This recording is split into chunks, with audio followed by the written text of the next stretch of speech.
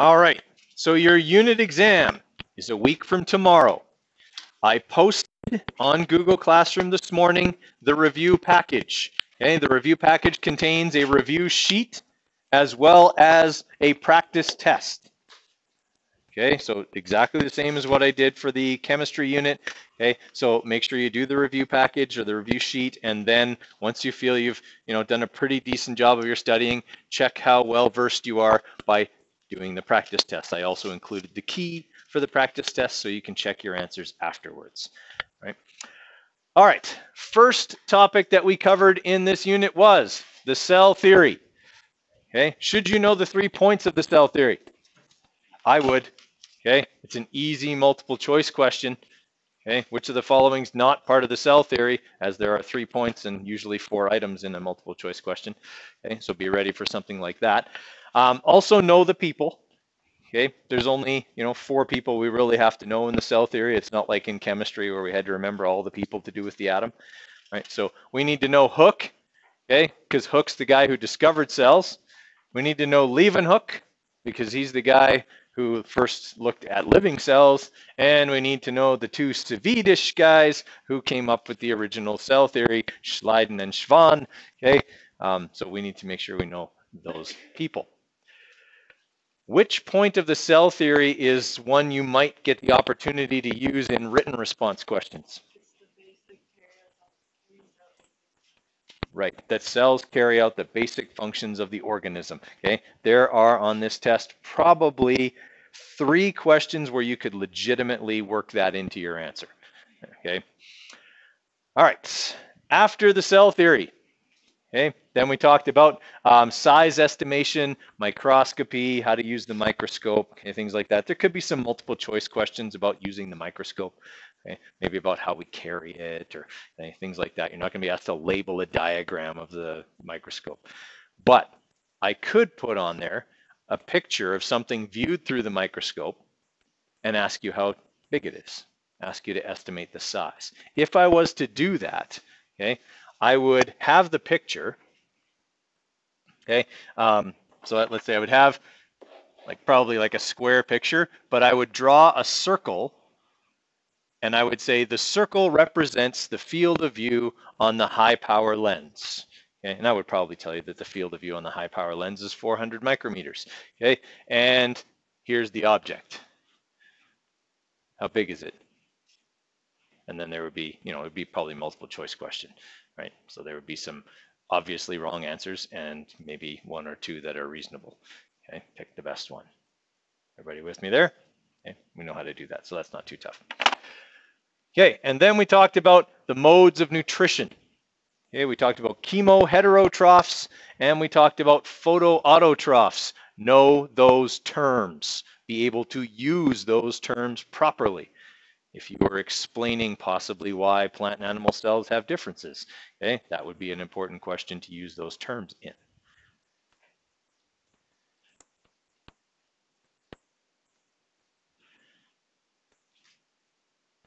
All right, so chemoheterotrophs would be what kind of organisms? Right, that use organic molecules essentially for food. Okay, so they would be things like mostly animals. Okay, lots of bacteria, fungus. Okay, those would all be chemoheterotrophs. Okay, while the other group is the photoautotrophs. Okay, those are the ones that can carry out photosynthesis. Plants, some protists. Okay, some bacteria. The big thing with modes of nutrition is its effect on cell structure.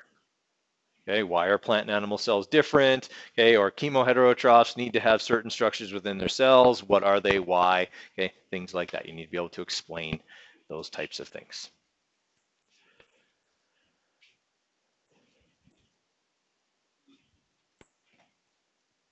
Okay, cell structure also. How many quizzes did you have where you had to label the parts of a cell and tell me what they do?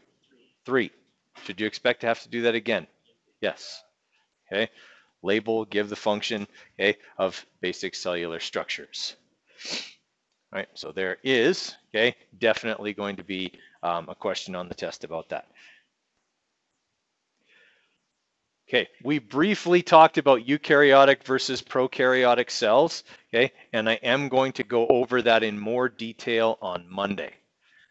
Okay, Thursday and Friday I've got set aside for something else, but Monday I'm going to go over the differences between prokaryotes and eukaryotes in more detail. Okay, but that is something that will be touched on. It's not a huge part of the test by any stretch. Okay, but it will be touched on probably in the multiple choice. Okay, remember that prokaryotic cells don't have organelles. Okay, eukaryotic cells do. Okay, we had a term for that. If they had organelles, they had started with C. Big long word. Meant being broken up into little rooms. Compartmentalization. Okay, probably an important term. I would say you should probably know it.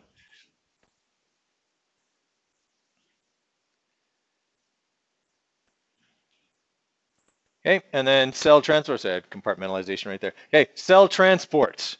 Definitely know the big three. What are the big three?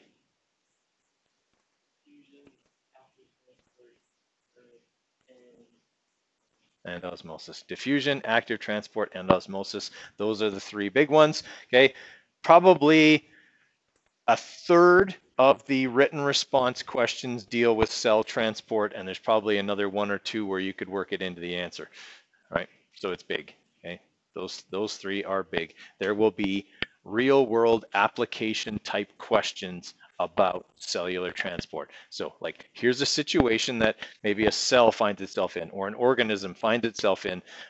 Based on these conditions, what cellular transport process will occur? How will it occur? Explain what will happen.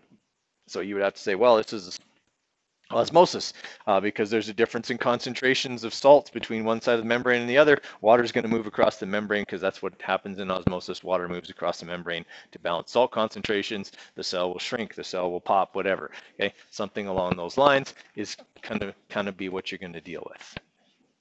Right? Everybody with me on that? So expect to have kind of real world application type questions about diffusion, osmosis, and active transport. Right. The other ones that we talked about, okay, we talked about receptor-mediated endocytosis. We talked about phagocytosis and pinocytosis. Those are very minor. Essentially, they will not be in the written response. Okay, they will not be. Okay, those three. They could be in the multiple choice. There could be some questions about phagocytosis, pinocytosis, and receptor-mediated endocytosis in the multiple choice, but they will not be in the written. Okay.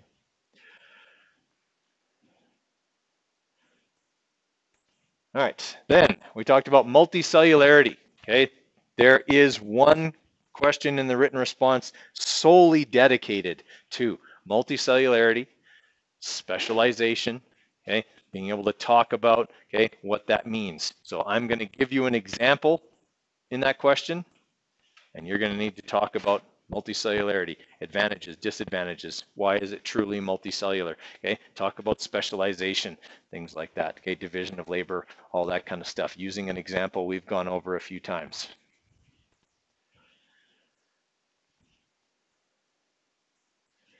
All right, then, okay, and so we talked about the advantages. We also talked about how yesterday on the quiz that multicellularity allowed organisms to overcome the surface area to volume ratio problem. They could get big, but would still maintain a good surface area to volume ratio by being made up of small cells.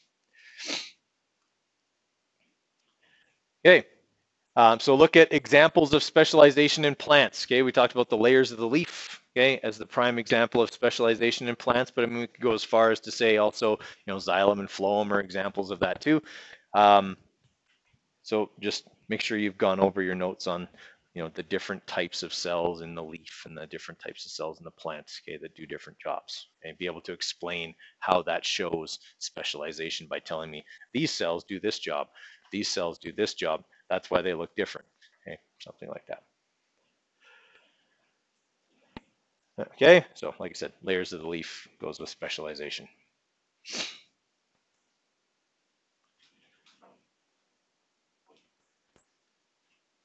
Okay, transport in plants. All right, I gave you a diagram about that. We had a lab about that. Okay, it's important. Okay, you need to be able to explain how plants transport water and nutrients as well as sugar, okay? The names of the tubes that do that, how they do that, the processes involved, okay? Things like that, limitations, stuff like that, right? So definitely be able to explain, okay, in detail how that works. Now, these again could be practical application questions. I may say, here's a plant in this situation. In terms of cell transport, or sorry, in terms of plant transport, what difficulties may this plant have in this situation? Okay, or something along those lines. And you would have to think, okay, so plants use osmosis. That can be affected by salts. Is there salt in this question? Okay, stuff like that. That's how you're going to have to take what you know, okay, and mix it around in order to apply it to that situation. Right? It's not just a matter of recalling everything you know. You've got to be able to evaluate a question and say, okay, what I know fits here in this way. Okay. All right, parts of the plants: phloem, xylem, root, stem, leaves. Okay, make sure you know those parts, what their roles are. Again, that's examples of specialization. Okay, it's examples of different tissues within the plant. Okay.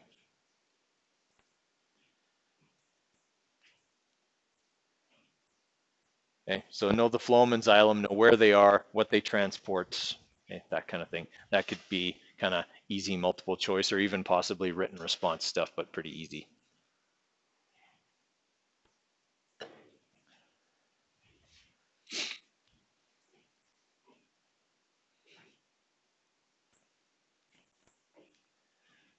Okay, and again, plant transport, the forces involved, okay, osmosis, gravity, polar nature of water, cohesion, adhesion, okay, all of that stuff works in there.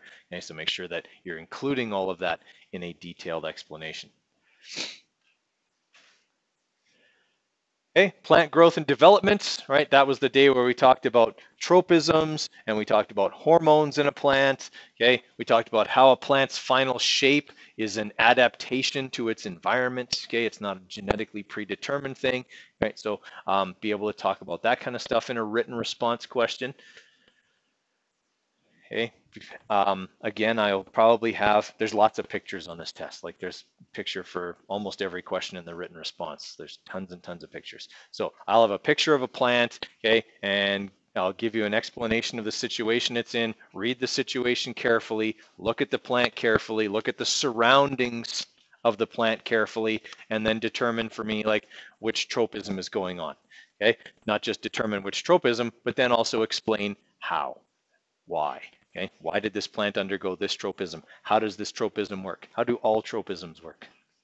Okay, auxins help. What else? What do auxins make the plant do? Okay, how does it make it bend? Right, one side grows faster than the other, okay, causing it to bend. These are like, that's the level of detail, right? If you go, oh, it's phototropism caused by auxins. 5-mark question? That's 2. Okay, there's 3 marks explaining how that works to get you up to 5. Okay, make sure you have level of detail. On that note, level of detail is important here.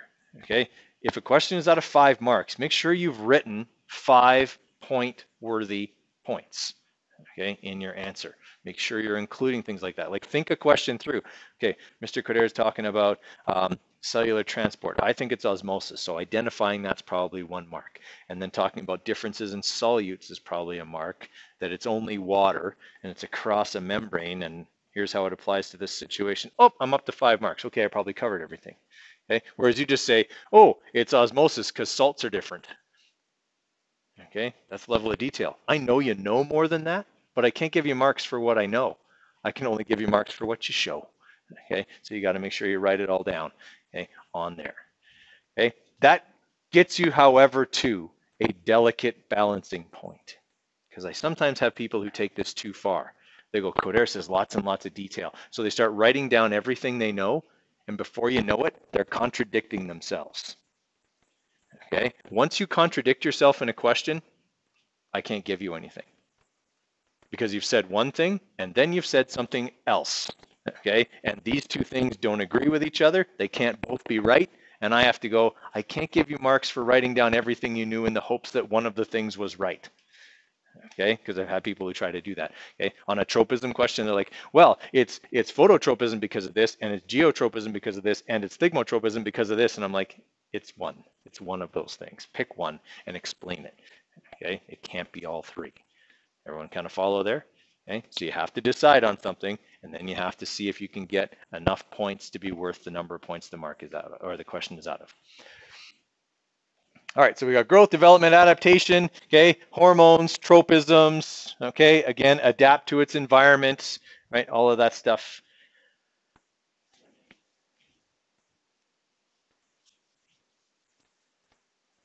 Okay, so the test is, I'll open it up here and we'll tell you how many questions and stuff are on it.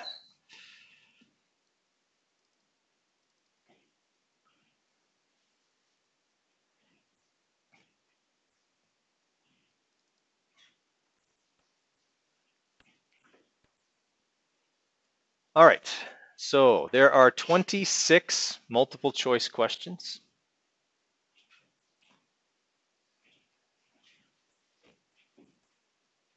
There are 9 written response questions. There's 53 marks in the written.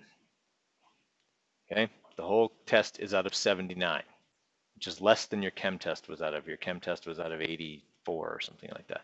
Okay, so this has got a little less on it. All right, so in the multiple choice, like we said, there's stuff in there about microscopes, there's stuff in there about cell structure, cell transport, lots of cell structure stuff, plant structure stuff, you know, like what does lignin do, turgor pressure, okay, things like that are going to be tested in there. And those are things also that you can work into some of the written response items, you know, talking about turgor pressure, talking about, you know, the role of lignin in cell walls and things like that. There's some stuff in there about prokaryotes and eukaryotes, cell theory, plant structure, plant transport, plant growth and development. There's a little bit of everything in there, but it's mostly recall. There's not a lot of analysis or evaluation or anything like that in the multiple choice. It's mostly, oh, I remember that answer, I memorized that. Okay, that's kind of what the multiple choice is about. Okay, in the written response, okay, we have a question about how plants regulate the amount of water they lose.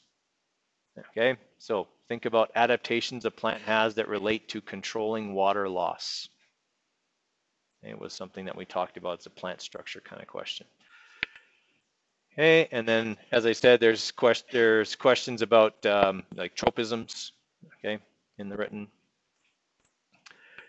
There's a cell diagram in the written. Okay, there's a multicellularity question.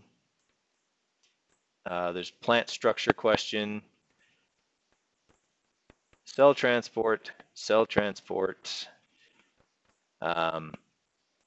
plant growth and adaptation, and cell size and transport. That's your 9 written response questions. Okay, and all but 2 of them, sorry, all but 3. So 6 out of the 9 have pictures that go with them. The pictures are important. Okay, I have photocopied the test in color so that the pictures show up really well. All right, so that's what you can expect a week from tomorrow. Okay, are there any questions or things you would like me to review or go over in more detail? What's that? I was going to go over that on Monday. I have a lesson on that. Take about half the class or so on Monday. Okay? But the big thing is that eukaryotes have compartmentalization. Prokaryotes do not, but I'll go into more detail about it on that particular day. So not all of that lesson on prokaryotes and eukaryotes will be tested because some of it is AP material. I'll tell you what parts are tested and what aren't, okay, when we get to that one. Okay, anything else? Amanda? Size estimation, okay.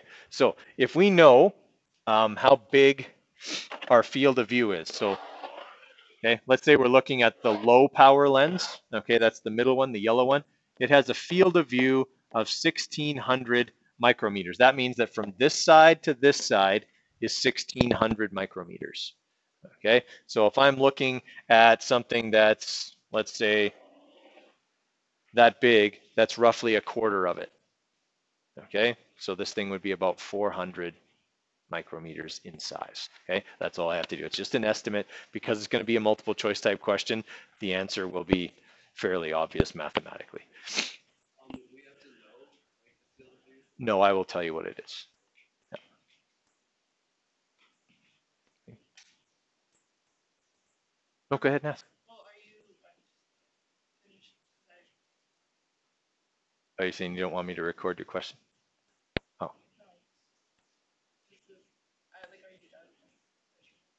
Yes, I'm done the measurement part. Yes. Yes. And Pinot and yeah, okay. So the small three, okay, we know the big three are diffusion, osmosis, and active transport. The small three methods of cell transport all have to do with changing the shape of the membrane to get materials in, essentially engulfing something and bringing it into the cell. So mechanically, they're all the same. The membrane just folds in on itself and makes a bubble, okay, which we call a vesicle. Okay, that's how they all work. Okay, phagocytosis is the one where a solid particle gets devoured, okay, or engulfed. Pinocytosis just engulfs fluid. Receptor mediated is triggered. So the receptors on the cell membrane receive a hormone or some other chemical signal and engulf it and bring it in. Okay, but again, mechanically they're all the same. The cell engulfs them. Okay, what else?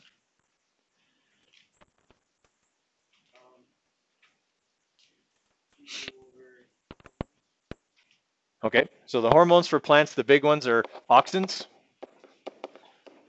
Okay, auxins cause lengthening,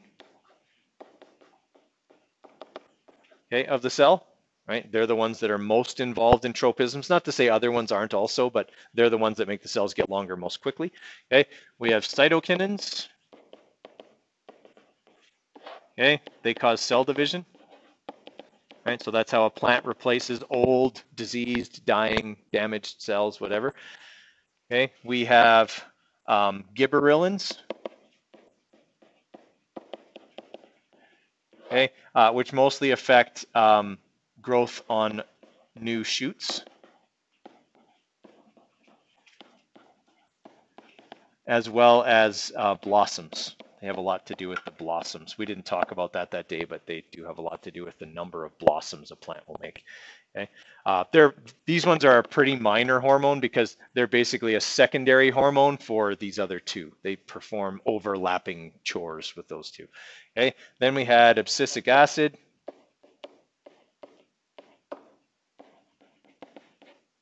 Okay, and that one disrupts chlorophyll production.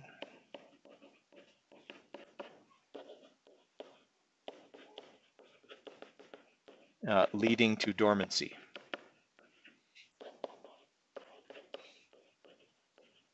So that's the fall hormone. Okay, it's the one they would secrete in the fall. And then we had ethylene.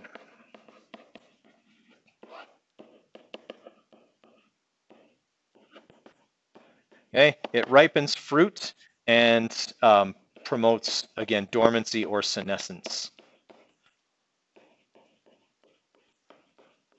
Okay, senescence means death. Okay, if it's an annual plant like a tomato, it's basically just signals for the plant that you're done, you're good. You made your seeds. Off to off to the soil with you, I guess. Yeah, okay, that's what that one does. If it's a perennial plant, then it signals the production of abscisic acid, and the abscisic acid will cause the plant to become dormant after that. Okay? It just depends on whether it's a perennial or an annual. Okay, perennials come back every year. Annuals seed themselves. A new plant grows the next year. Okay. All right, that good? Okay. Okay, tropisms. So we only have three, right?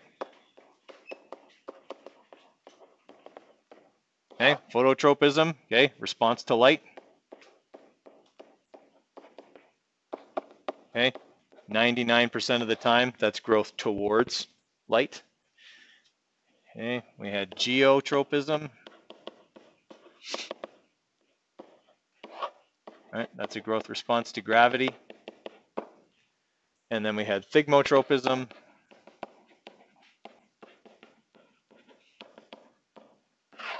okay? And that's touch. All right, we talked about the mechanism a minute ago. So I think those are the three. Anything else? Okay, well, you got the rest of the class to work on the review stuff that I posted on Google Classroom. Okay, so there's a review sheet there. Okay, and then there's the practice test, which probably you won't do today.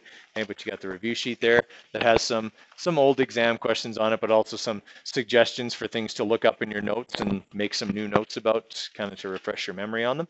Okay, so I would suggest that's what you should be working on now, unless you just want to review your notes. If that works better for you, okay, that's fine. Or if you brought some recipe cards along and you want to make flashcards or whatever, okay? Do whatever you need to do, okay? But you've got the remainder of the class to study. If more questions come up, please ask and I will answer.